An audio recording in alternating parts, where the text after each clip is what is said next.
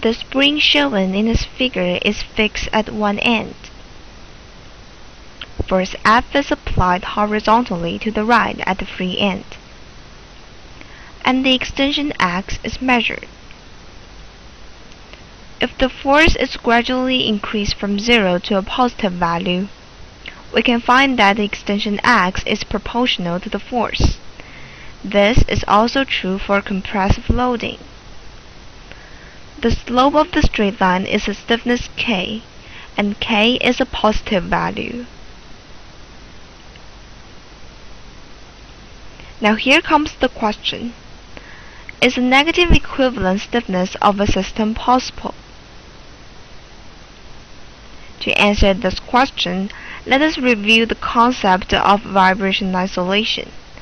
The principle of vibration isolation can be applied in two basic ways.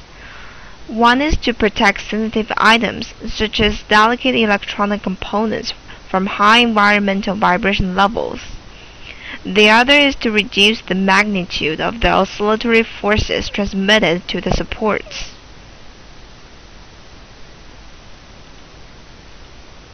The schematic model for vibration isolation is illustrated by this figure, which shows a mass M connected to the base by a spring and a damper. The base represents a location where there is a high level of vibration, and the mass represents a shelf or rack containing delicate equipment which is to be protected from vibration environment. In this system, the ratio of excitation frequency to the natural frequency of the system is called the frequency ratio lambda. The ratio of steady-state displacement magnitude of the mass M to the magnitude of a sinusoidal displacement of the base is called the displacement transmissibility. In this figure shows the relationship between the displacement transmissibility and the frequency ratio. As shown in this figure, to effectively isolate vibration, frequency ratio has to be greater than the square root of 2.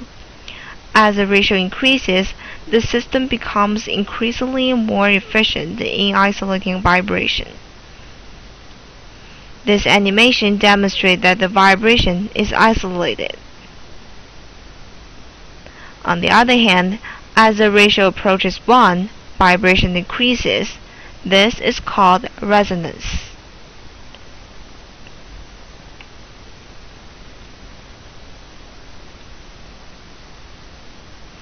Therefore, for the low-frequency excitation, the natural frequency of the isolator must be very low in order to satisfy the isolation condition. However, low-stiffness isolator causes unacceptably large static displacement, which is not allowed in practice. Ideally, a vibration isolator should have a high static stiffness to withstand the static loads without too large a displacement, and meanwhile a low dynamic stiffness so that the natural frequency of the system is as low as possible to isolate the low-frequency vibrations. This high static low dynamic stiffness characteristic can be achieved using a quasi-zero stiffness mechanism.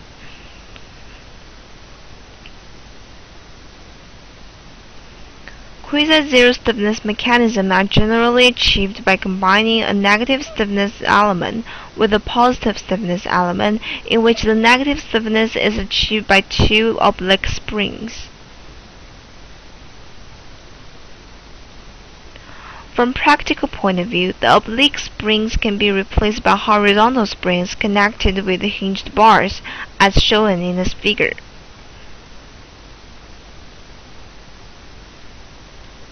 From this figure, we can obtain the relationship between the vertical applied force and the displacement. In this region, the slope of the curve is negative. Therefore, the stiffness in this region is also negative.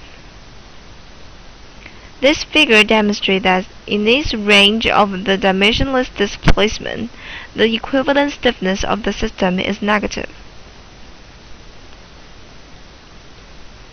Based on the negative stiffness concept, The zero-stiffness system can be constructed by adding a positive stiffness spring to the negative stiffness system. When the system parameters are chosen according to the zero-stiffness condition, the zero-stiffness system is obtained, as shown in this figure. In practical applications, we are more interested in the range of the displacement about the equilibrium position in which the stiffness is less than the prescribed stiffness value. Such system is called quasi-zero stiffness system.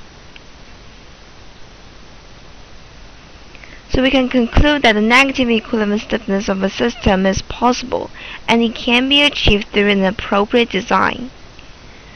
The negative stiffness mechanism can be further used to construct the QZS system for isolating low-frequency vibrations.